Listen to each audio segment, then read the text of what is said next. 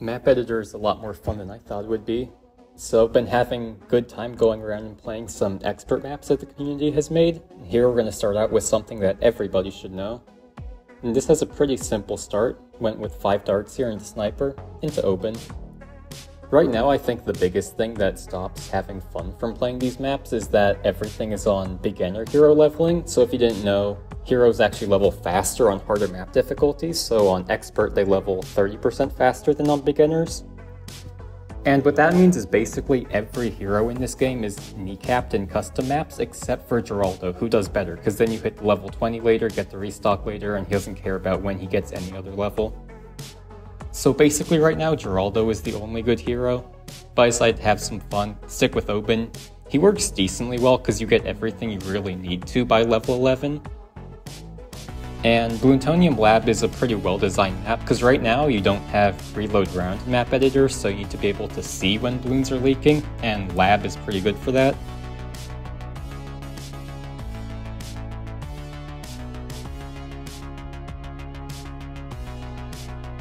I'm going to be having a few close mid-game rounds here, because we're going to try to be going for a Grandmaster Ninja before round 80. So 75, 77 are going to be a little bit tough. But nothing too hard. Open's Pierce buff is actually not that bad in early mid-game. So we do get the Grandmaster Ninja on round 79, and then it's pretty much easy sailing until the late 90s. I'm gonna get the 20 Shinobis up, then I go for just a little bit of support, and that's the game.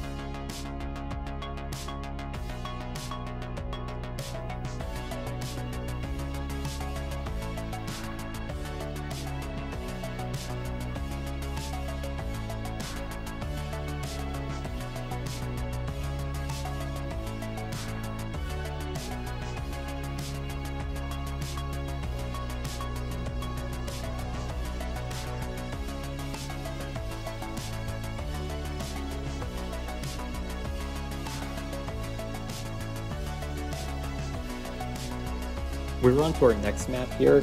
It's a pretty simple map. It's got 2 paths on the outside that are pretty short and curve away from the middle, but then that's offset by one huge giant long path in the center. So having Geraldo because I didn't want to figure out any early games. Then you're going to be going for Archmage here because I thought this map would be an easy enough late game.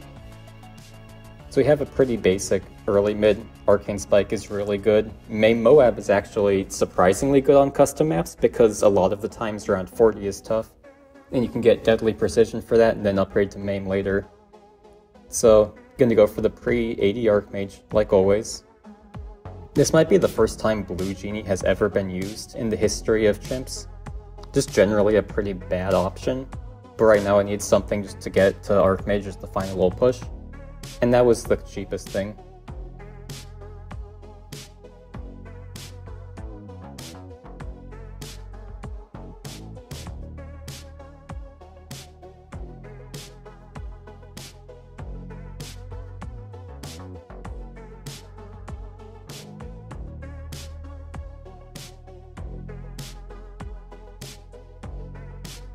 The Archmage early 90s is actually pretty hard because you don't have all the support you need, and Archmage is pretty bad at group balloons.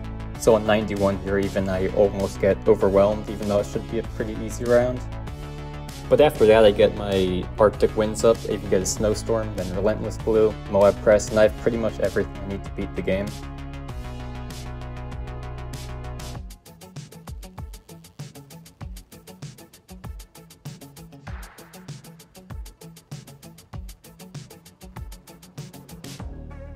And from here on out, I just buy Spike Storms. They're a very good upgrade now. 39.0 buffed them to have about double the damage that they used to. So right now, if you just use the ability once, that's basically every ZOMG layer on screen popped. And Archmage has pretty terrible single target, so I definitely need that. Oh, also the targeting on this map sucks, because Archmage will just never target the middle path, because first goes to the balloons that are closest to leaking, and they'll pretty much always be on a side path. But other than that, it's a pretty easy map, but it's enjoyable. I liked it. Interesting design, not too hard, pretty easy early too. It's always good.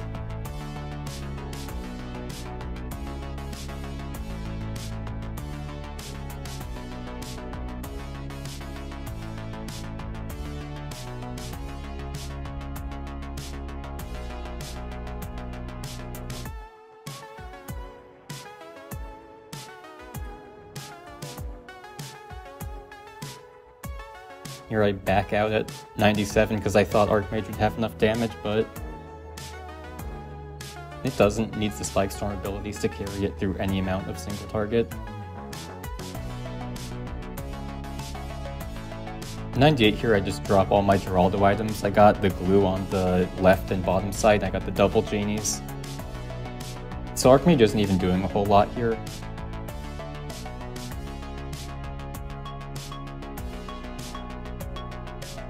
And I might not have needed a few of those items, but 99 Simple is one of the few things Archmage is actually good at, and I still have the double genies. And Spike Storms are showing just how buffed they are for these round 100s.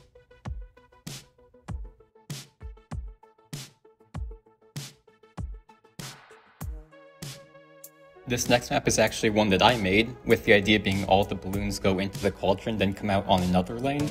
So it plays a little bit like Quad, where you have to set up 2 or even 3 if you want different defenses to defend the whole track. And I decided that if I'm playing everyone else's maps in this video, then I might as well get somebody else to play my map. So had Unique Potatoes send over the footage when he was doing my map, so thanks to him for this. He decided to go for a Wall of Fire early into a Dragon's Breath for round 40. It's very smart, very easy way to beat early here. He decided to go with Azili because I'd presume he wanted to have some fun by not going Geraldo.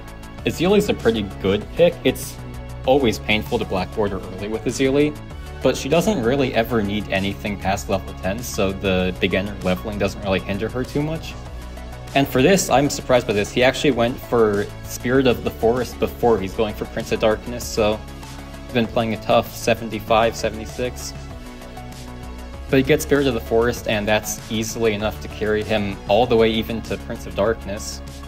It's a very strong tier 5 right now, and it's even better because all the balloons converge in the middle, get grabbed by the vines, and then die. Got Prince of Darkness up, and then he once again goes for Spike Storms. Very good strategies put together, because the Prince of Darkness and Spirit of the Forest do all of the cleanup, and then Spike Storms do every bit of single target you never need. He gets Shattering here. I guess he just doesn't like the Fortifieds for 98.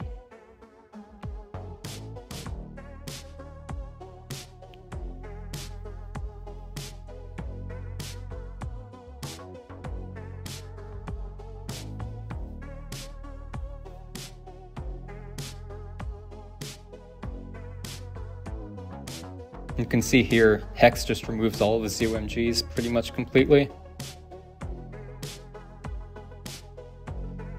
Oh, and he's doing some pause checking, because right now in Map Editor, you don't get retry last round. So that means if a balloon leaks, you might have to waste like hours of time to get back to where you were. And with Prince of Darkness, you can't really see anything. The big giant zombie balloons are covering up your entire screen, so you've got to be extra careful. And he makes it.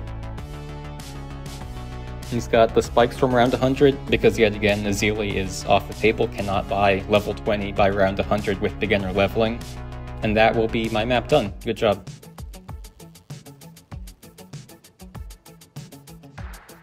This next map is, I think, the best one I've played so far. Just a very well-designed expert. It's got a bit of a rough early that you have to figure out, but it's still nothing too hard that you'd have to like grind out spots for. It's also just nice to play because there's no like super cheesy tracks where it's like goes from one corner then exits 2 seconds later. Everything feels very fair but still pretty difficult. Oh yeah, we're back to my footage by the way. So once we're past like round 10 here, we just start spamming snipers because I have no other plan. Early is pretty much over by this point. And I'm using Geraldo turrets just to get to my airburst sub. And once we get that, early is pretty much over. We get triple guns, I alk it. And that's basically all we need to finish out early.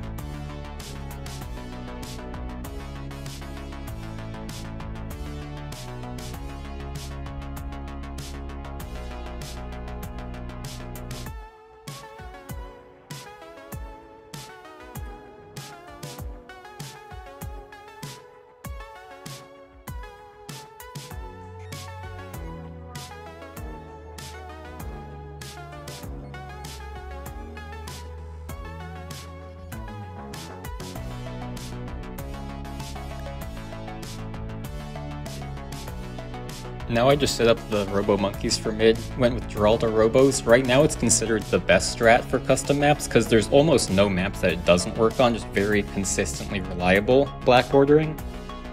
So I'm deciding to be a little bit uncreative here for the final one, but I went with off meta for the other three, so might as well show what good playing looks like at least once.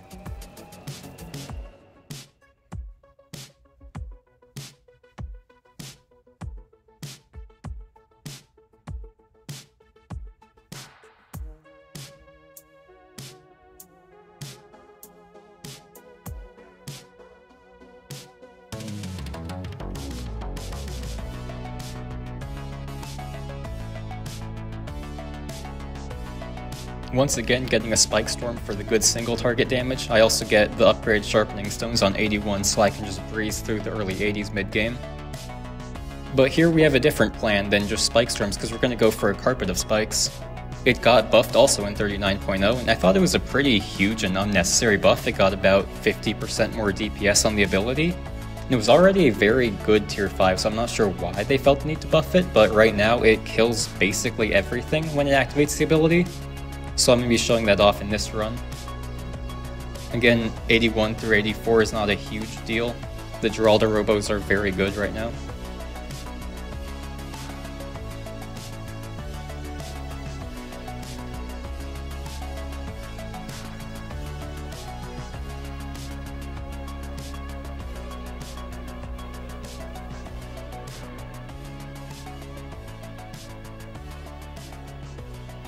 Oh yeah, I also have the 3 snipers with full metal jackets because nothing else could pop lead in the setup reliably and I needed something to fix 59, 63, 75, the leads on those rounds would otherwise just kill the robos. So now we got Carpet up and we're pretty much chilling until the hard rounds in the 90s, so we'll just skip to there. Pretty standard stuff here, you'll see. It's worth noting that right now there's a bug where continues are an option in Map Editor Chimps, and that actually does still give you the money, so you can basically just cheat challenges. I did not use that for any of these runs, and Unique Potatoes did not use it for mine. I checked his footage. And just to like prove that, I don't think anyone would accuse me of faking, but I'll upload the full raw footage for this map unlisted in either the description or in the comments. If I forget to, just tell me to. And right now also, you'll see Carpet of Spikes is the only real VDT damager in the setup, so I'm using it to solo 93, 95, 99, and it does a very good job at that.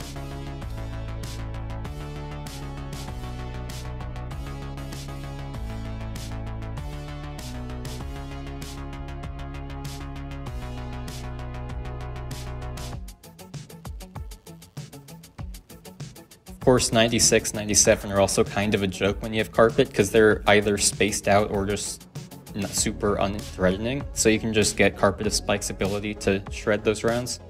Oh, here, you've probably never seen this one before. I do 3 genies around 98, so I buy the one I had in stock, then I manually buy Geraldo's restock, and then I buy the 2 more. Did I need it? No, probably overkill, but I thought it would be fun, so it's cool to look at least. Definitely could have cut them for like 1 Geraldo Maelstrom.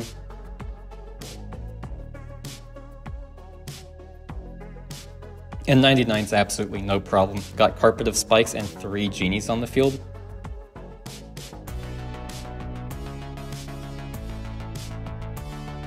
So that's going to be about it for this video.